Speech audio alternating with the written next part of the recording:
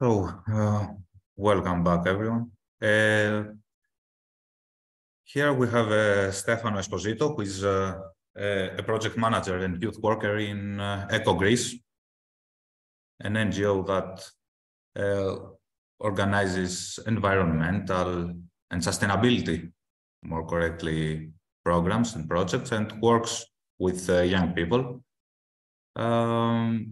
Stefano, you can share your screen and you can start. Okay. Thank you for being with us today. No worries. No, so hello everybody. I don't know who's I cannot really see you, but it's okay. Don't worry. I understand that it's quite late for everyone, so we are all quite tired. So I will try to just give some hints of what we do, because I believe that this is also an Erasmus project. So I mean that's what we mostly do at the EKO. We work in different fields. So 1 second. Okay, as you load your screen, sorry for interrupting. Everyone, of course, you should listen carefully to Stefano and make your notes about things you would like to ask afterwards. I mean, let's say, yeah, no worries. No, I mean, actually, if there is there are any questions, just maybe tell me your name first, so at least I can try to remember. But don't worry. So okay, so basically, what we do at EKO, it's we mostly work in the Erasmus Plus. We are an NGO that was established in 2013, so a few years ago. And okay, at the beginning it was mostly Greeks. Now we are kind of taking over as International, so we are a little bit diversified. But as you can see, we work in the field of youth empowerment, integration, inclusion, sustainable development.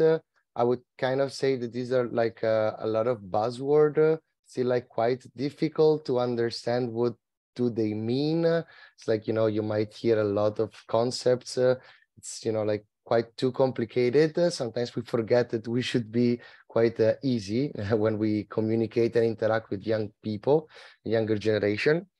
So yeah, as I was saying, these are some of the fields that we work into. We are all at the moment we are 2 project managers, and we have some external helps, so some interns and some assistant to the project manager. So they just started working with us. Now there is just some pictures of some of the projects that we did. But I will skip a little bit this part because it's not really, it's mostly pictures. And okay, so our mission is to create a more inclusive society. That's why we use the approach of non-formal education. I don't know if anyone knows what is non-formal education. Do you? No, maybe. Okay, I will put some things on the way.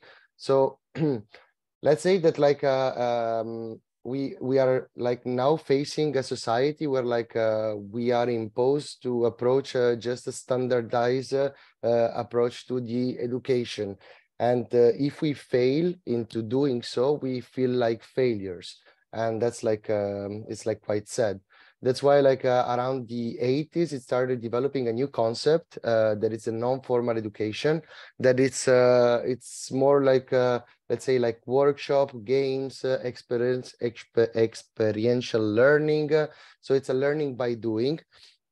And it's usually mostly about fun, and it's not about learning a topic too much into deep, but it's more about let's say developing the so-called soft skills. So let's say that through the non-formal education, you are developing public speaking, leadership, team building. I mean, let's say that at the moment, most of us are doing universities and having this kind of diplomas. So I don't know if you say it as well, but in Italy we say we compare the university diploma to a toilet paper, because it's not really that useful, but because everyone has it, so it loses the power. You're not any different than other people.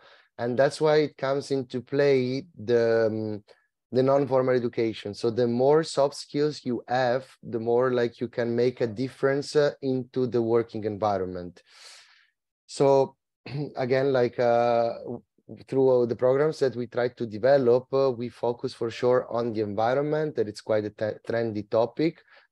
We focus a lot on the active citizenship. When we speak about active citizenship, it means that we would like to foster into people's mind, young people's mind, to take an active role in the political aspects. I mean, no one is asking you to become a policy makers, also because it requires a lot of expertise, but at least, you know, to undertake something that it's, you know, on the civil society level. So like, I mean, taking care of the promoting human rights values, promoting the aspects related on climate change, LGBTQ, and all these minority that deserve to have the same rights.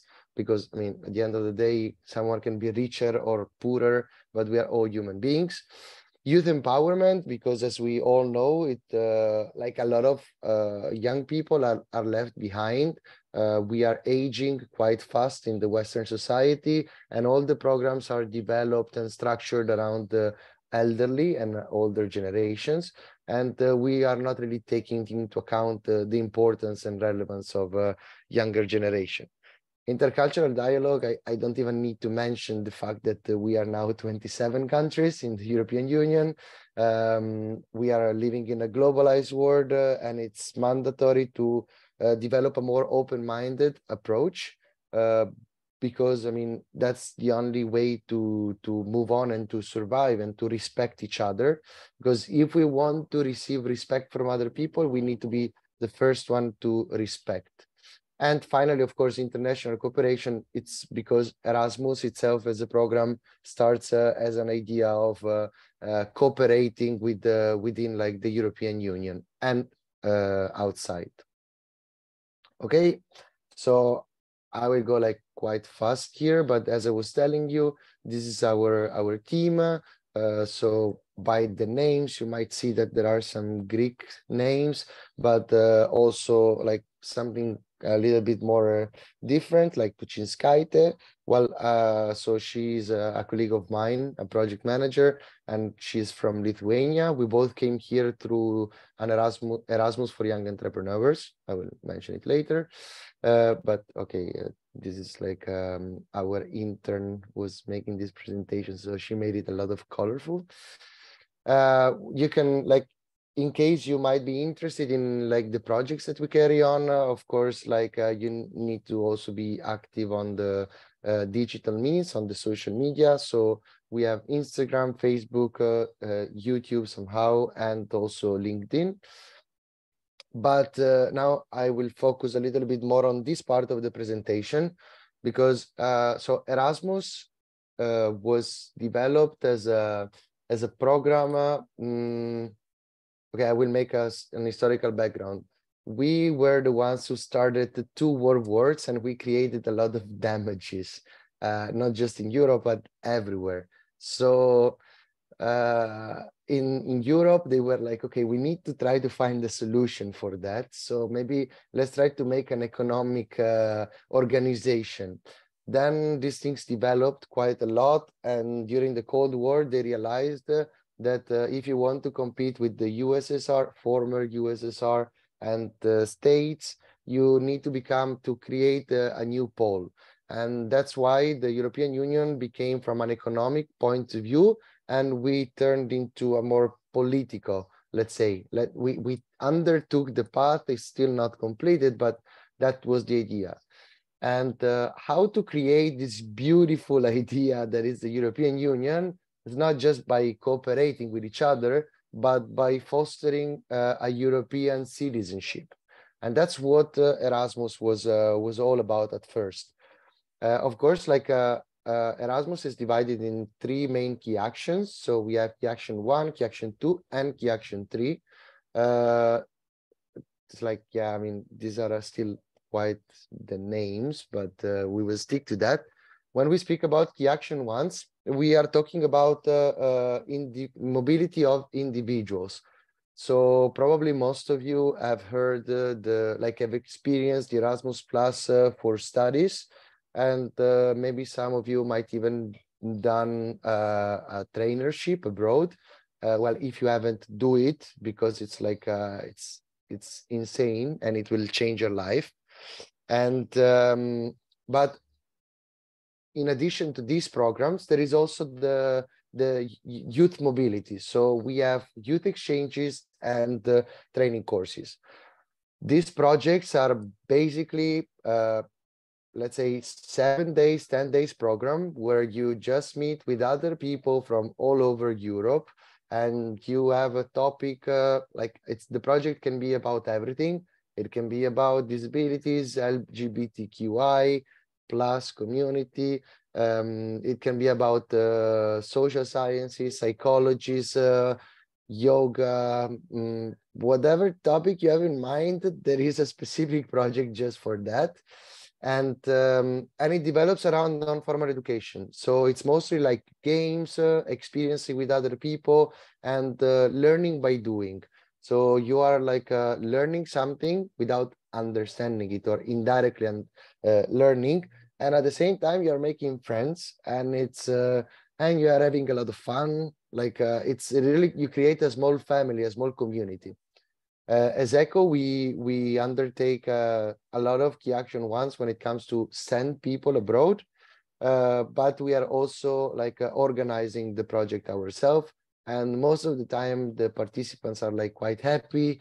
And I know that it's going to sound a little bit weird, but when you see people crying, it means that you did a good job, because it means that they really love the project and the people, and you created a nice and safe environment for everyone. Then right now, our main focus, it's on the key action 2. So when we speak about key action 2, we speak about cooperation among organizations. In this case, I will think about a house. Okay, so you want to build up a house. In order to do it, you need an architect. You need someone that design the project. That's going to be the coordinator. And of course, if you want the house to be working, hopefully you will need the workers to put the bricks. You will need someone to put the electricity, some plumbers, the windows, and you will want to cover it with the ceiling, not to get some water or rain. And that's exactly how the project is structured. So everyone brings an additional added value to the project in order to create the final output.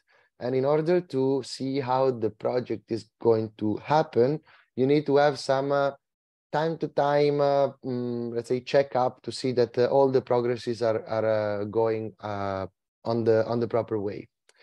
So as you see, here, there are a lot of names, so I will not focus on all of them specifically, but let's say that here you can see Greenfluencers. It's a project about the environment, where we were carrying on a local level some environmental activities. You can follow us at the hashtag Greenfluencers on Instagram. It's very funny. We have a lot of memes, a lot of tips and tricks on how to become more environmental friendly. And we are also promoting, we also promoted, because the project is finished, but we also promoted some eco-friendly businesses in Spain, Greece, Slovenia, Portugal, and Italy. So it is a very cool project. Then the second one, it's way complicated, the title, but it's mostly about circular economy. So it's another thing. So now a lot of people are speaking about circular economy, and what it is, it's mostly a process where we are trying to reintroduce everything and to recycle everything into the main process. In this one, we created a manual where, let's say, someone can self-reflect on all the processes of that products that you buy undertakes, and try maybe to before you buy it, think it twice, and maybe to think about how you can reintroduce it into the cycle. And okay, let's like youth SDG. It was mostly conference about sustainable development goals. Juriu, it's a project about citizen journalism. So it's an alternative way to approach journalism, and because like in the Western country, I mean, not really in Greece, I'm sorry to say that, but like there is a freedom of speech and expression, and there is a free media. Greece was like for the second year, it was awarded as the worst country in Europe regarding this media literacy part. But you need to think about it like outside these Western countries, if you go, let's say, to Egypt or to Congo or whatever, you cannot say whatever you want as a journalist. You are constantly under the risk and the fear of death. And maybe something you cannot really receive the information and promote it globally. That's why we speak about citizen journalism. So to empower people to have the means necessary to promote their ideas independently and hopefully more transparent as possible. Okay, then we have Hermes. It's, I mean, these are mostly cooperation with some university. But then I would like also to mention maybe YTC, that is Young Entrepreneurs in Time of Crisis, that it's a project where we are creating the guidelines and input for young people to start their own businesses by using good practices that they started during the COVID time. So we interviewed people that created a business when COVID hit us. So whenever like we are trying to, reverse the process. I mean, like, I know that a lot of people were super depressed during COVID, but it's like there were also other people that motivated themselves and they did actually something very cool. And another thing, it's like a Youth Finance Academy. So it's a project about financial literacy. So when you were in school, people taught you how to make equations. They really didn't tell you that if you have 100 euros in a month, you cannot spend 150 and hope to survive. So this project is about like teaching you in a fun way how to administer like your own finances.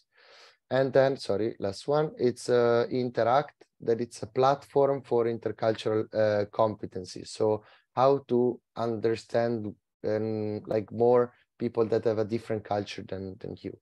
I'm sorry, but I know that I'm speaking a lot. Anyway, these are key action 3. Let's say that if key action 1 is mobility of individuals and key action 2, it's cooperation among organizations, key action 3 merge them both. So you have both things happening at the same time. And the main idea is to promote something that it's a political feedback for the policymakers. So let's say that it's a way for the European Union to empower like the European population to speak out loud and to like ask for more rights. And by the way, since there are some Greeks, this project, it's about vision, it's about video making and policy making and European youth goals. And we are going to have some trainings about digital storytellings and video making, like how to start and media literacy. So if you are interested, check on our page of EKO Greece, because the project is going to be quite cool. And I don't know if FIBGAR is from Spain, but there is also a Spanish partner. It's from, like, it's called Asociación Amigos de, okay, I can, if you are interested, there is also the Instagram page and there is the Spanish partner, but it would, like, it's quite interesting as well. The EEA grants, it's a project on about, let's say, how to counteract the domestic violence and the gender-based violence itself. But it's for Greeks and it's in Greek, so I cannot really share too much with you because it would be like quite difficult to read in Greek. And then we are also fostering like some solidarity projects. So we work with some volunteers, and we ask them which projects they would like to carry. They write all the project, and then they do everything on their own, mentored by and coordinated by us. So for example, this was about the environment, and this one it's just finished, and it's about how to empower migrants and refugees with the theatrical activities in order to let them, you know, like find the place in the society. And it was like, it was very, very nice. And then just for like, this is just a suggestion, but there are a lot of money, okay? A lot of money. Take them as much as you can, do every project that you can. There is European Solidarity Corps, there are Erasmus youth exchanges for studies, training courses, trainership, volunteering, Erasmus for young entrepreneurs. I mean, until you are 30 years old, try to take as much as possible, because then you will just enter the labor market and then you are screwed. Pardon the language, but you're gonna have a lot of issues afterwards. But do it, because it's a really life-changing situation. And so, I mean, this is like just a short, general, like not really short presentation, but thank you for listening. And I don't know if you have any questions in general. Maybe I can start with the presentation. But if you have any questions or like doubts or like curiosity, maybe not to ask me how much money I'm making, but if it's remunerative to enter the field, like if you're good enough, it is. Like it definitely is. I don't know. Thank you very much, Stefano. Before anyone asks any questions, would you like to tell us a bit more about your personal experience in the field? How did you end up? You said something about the young entrepreneurs. Yeah. So okay. So I tried to run away from Italy, like since I was quite young. And thanks to the university, I did many Erasmus. So I was in Romania, then I went to Georgia, and then I also went to Finland, like with an internship. And I just met like some people that they experienced, they did this Erasmus for young entrepreneurs. And like, I was amazed by that, to be honest, you know, like I was, wow, that sounds like a very nice thing. So, so I just started digging into the project. Just, sorry, 1 second.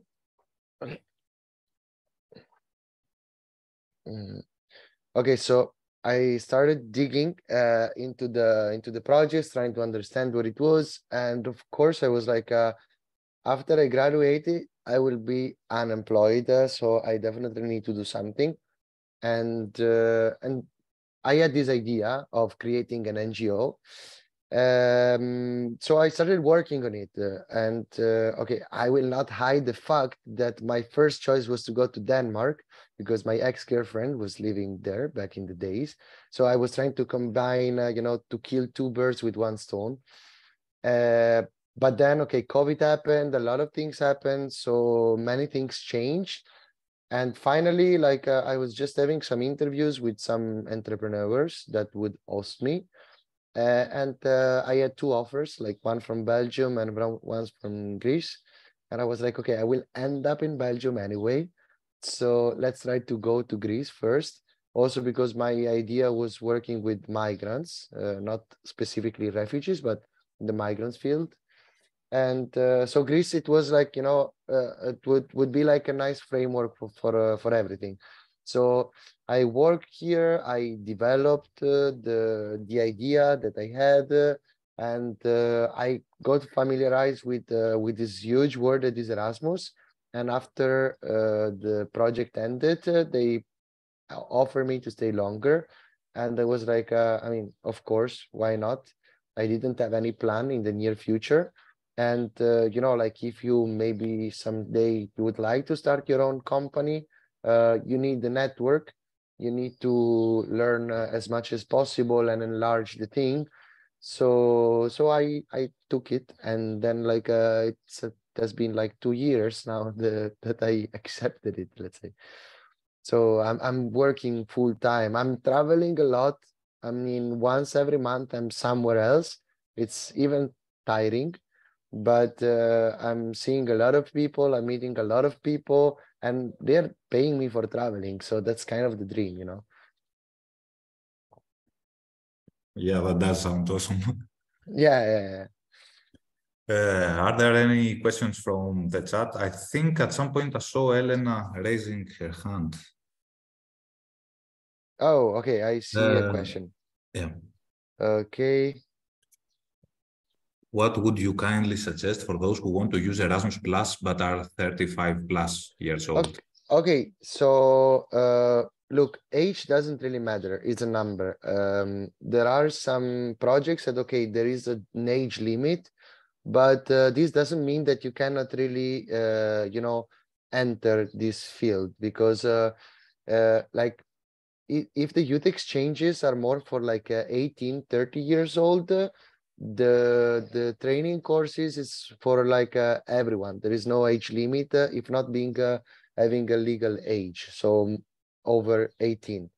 So I don't know where you are from, if you are in Athens or like you are from another place, but okay, you're from Athens. So there are a lot of organizations organizing local workshops about Erasmus. They are organizing training courses. They are sending people for training courses. So you should just contact them, get in touch with them, and then you know, like you start step by step. And of course, like if you like it, I mean, you can also become a trainer, you know, like you can develop the entire project and facilitate it by yourself. Of course, you cannot start from zero to hero, so there are some steps, but trust me that trainers, facilitators are working figures that are like jobs that are developing right now, and a lot of people are relying on Erasmus Plus funds. So yeah, that's a way, and it's like super funny to be a facilitator and to be a trainer. I mean, not youth exchanges, you see a lot of drama, but with the training courses, you really you have the chance to train someone. Like, it's out of the context now, but I was a trainer about human rights in the Netherlands, and the project went so smoothly, so well, and everything that one of the participants, who did the coming out a few years ago, he just started. He understood that he wanted to become an activist for LGBT. And he was traveling, and he went also to Turkey, and he started motivating people in Turkey to do the coming out. No, I mean, that was the thing.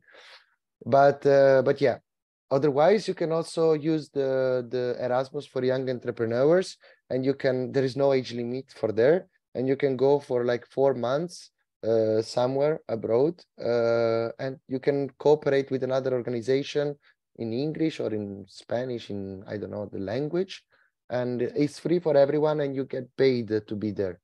So that's a suggestion. I hope it was, you know, like okay, I see the thumb up. Perfect. I don't know if someone else has any question. Oh, we have another question. Perfect. How do you recommend finding trustworthy? Oh, okay. Wow. I'm really sorry to hear that. Let me read the question out loud. How do you Yeah. recommend finding trustworthy Erasmus programs? Because I had a really negative experience in a youth exchange with our trainer, and they still haven't compensated us. Yeah. Okay. So just let me make one thing clear for you. Like, okay, the Erasmus Plus, the youth exchanges, the training courses, it's about the people. Okay, it's a project for the people, but it's done by them. So unfortunately, there are many organizations that are, let's say, not the best, and you can report them eventually to your sending organization, and you can report them to the person who's actually giving the funds, and you can try to explain to other people not to go there for anything. I don't know how much time has passed. Usually for the compensation, organization can take up to 2 months, and it's usually on that. I mean, it really depends, like usually it's a word by mouth. Okay, 6 months is quite a lot. I guess you should start taking legal action or like ask the sending organization, because that's definitely not normal. I don't know which is the organizations that there's no need to write it because of it's also being recorded. Maybe I can just ask you which was the which was the country that was the program? Maybe if you can tell me. Okay, Poland. So, I mean, you should contact your sending organization, so like the Greek one, and you should tell them to contact the national agency, because this is not normal and you need to receive the money. I mean, I don't know. Yeah, like I don't know which was the sending organization, but it's a very delicate situation. Rather than that, word by mouth. So, I mean, if you ask me, not here because it's publicly, but if you ask me in a private conversation, I can tell you some organizations that I really trust because I work with them and they are totally cool organizations. But definitely, if you hear of any trust, like very negative experience, you need to share it. You have all the tools to do it. Actually, it's important that you do it in order for people not to experience the same in the next part. What are some red flags in general? Don't worry. If, it's okay if you get well. Kalitera. So, sorry, red flags? What about, in general, red flags? What would be considered from your point of view as someone who has worked inside? Okay, look, generally, when you are a sending organization, so you are the person who are sending the people, you do the partnership with organizations that you know and that you rely. So it's important to have a very good organizations from the sending part. So my suggestion is that if you want to go for an Erasmus and you see that, for example, the organization that is supposed to send you is not really responsive, maybe you should start taking the distances from that, of course, informing the organization or ask for clarification.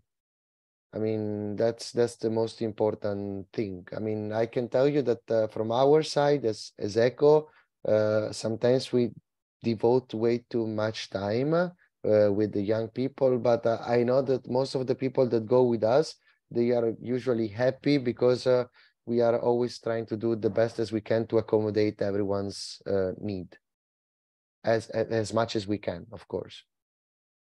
Yeah.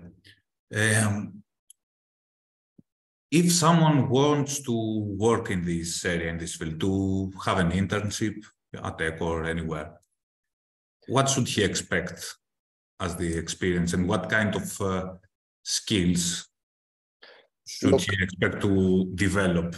Well, it really depends on the kind of things that you want to do, okay? Because I mean, within our organizations, we have different activities that we do. Sometimes we have desk research. Sometimes we have maybe proposal writing. Sometimes we have implementation and facilitation. So, like, we usually ask the interns, or the people that wants to work with us, which is the kind of things that they like to do the most. Of course, in addition to that, I always ask to anyone to try to think out of the box and to challenge themselves, not to stay in their bubbles. So try to, force yourself sometimes to do something that you don't like to do, because you might discover that you are very good at doing something and you will boost your confidence, self-confidence. I mean, usually, like, my suggestion is start volunteering, contact some local organizations, because these kind of jobs, it requires, you know, like, just willing to challenge yourself and to do it. If you want my honest opinion, I don't honestly care if someone is studying science or someone is studying political science, culture, psychologist, or anything. It's like, for these kind of projects, you need to be like really open-minded and to be flexible, to accept that not everyone thinks the way you do. And that's the beauty of it, you know, like when you can do this part, then you have like the next step, and then you can grow as a personal level, on a personal level, and you can, you know, like, discover that someone else's perspective, it's might be even better than yours, you know. That's, it's always like a qui pro quo. I don't know if there is any other question. You can also write it in the chat if you don't feel like speaking out loud.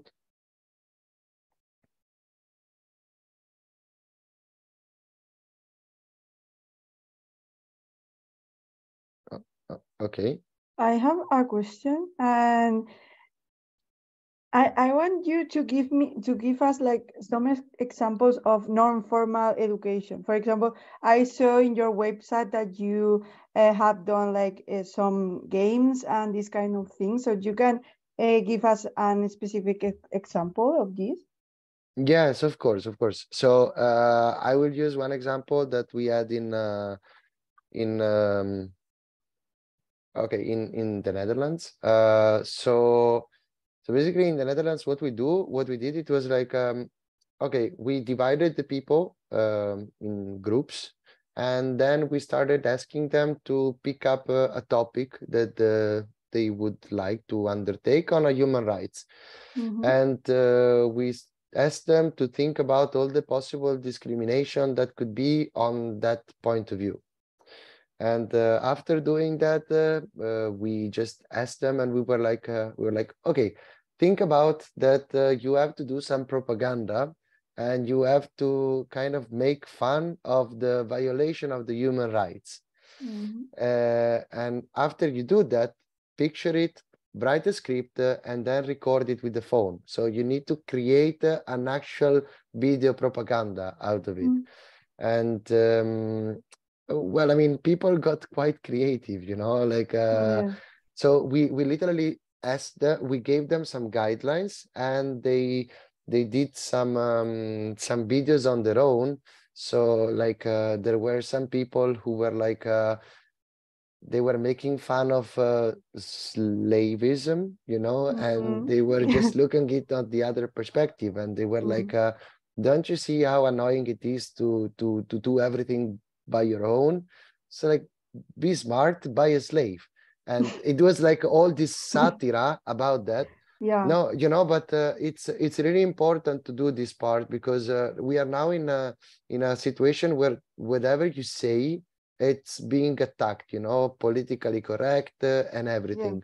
And it's important to be aware of the problems that the minority are facing, but you should be able to make fun of it without being, you know, like, without being offensive to the thing, because it's just about of like looking. That's what the satire is about at the end of the day. But the results that were out of these videos, for example, they were definitely super nice. Or another thing, it's like we just make groups of people to foster team building, and they just have few minutes to decide some gestures. So like how to move on, go to the right, go to the left, stop, go back. And then they need to form a line, and everyone is blindfolded except for the person on the back. And the person on the back needs to give instructions on how to reach another point of the room without speaking. So you basically need to trust people that you met for the first time, and hope that they will not make they will not hit you or something. But it's really funny. I mean, at the end of the day, like, people like this creates a safe environment for everyone, and it's important in the first 2 days that you really pay attention on these things, so that people, you know, like, enjoy the moment, and they feel they belong to the community, and they feel like they can share what they are feeling and what they are thinking without feeling judged, because that's an issue right now. Yeah, it is. Okay, so I hope it was not too boring. And it's very difficult to do like things virtually, but we still have this thing. But yeah, do it if you have the chance. Go for it. Like, do these projects. It's life-changing. I see all these undergraduate students in the chat. I know some of them, and I'm sure they do have questions that they would like to ask. Why don't they ask them? They'll never find out the answer. Okay. Is there any more questions, Stefano? I mean, I don't know. I can leave you eventually my email if anyone it's interested. If they would, if they are a bit shy to write it here, you can contact me here, or like you can. This is like our Instagram page, so you can also contact us through that one. I mean, if you have questions, ask, because I mean, it's worth it. I mean, there is a huge world outside and it's waiting for you, and like, I mean, you need to be able, like, to take your time, but move forward. Okay, thank you very much, Stefano. I don't think we are at a point where we can conclude the meeting if no other questions are asked. So thank you very much. Okay, thank you very much, Stefano. Have a nice evening. Thank you. I hope it was helpful to everyone. It was very interesting. Yeah, thank you very much. Bye. Have a nice Thank evening. you very much. Bye. Bye. Bye. So, everyone, I think this concludes the first dialogues. I would love to see you more active in following dialogues, because it's all about you. The questions we ask, most of the time we kind of know the answer. And maybe we can't think the questions that someone from your perspective might have. So, Carmen and everybody, I think we can call it a night. And we'll meet again at the next dialogues. Yeah. So everyone, have a great night, afternoon, whatever it is. Have a nice afternoon, guys. Eleni, Bye. are you raising your hand? Yes, I just like, can you hear me? Yes, yes. Yeah. I'd just like to ask when about the second intergenerational dialogue will be? It will be at the end of June. Okay, perfect. Okay, so we will give you more specific The dates. details. Yeah, okay. Just to plan, obviously, exams and okay. Okay. So thank you guys for being here, and see you in the next intergenerational dialogue. So have a nice evening. Ciao. Bye, everyone. Bye.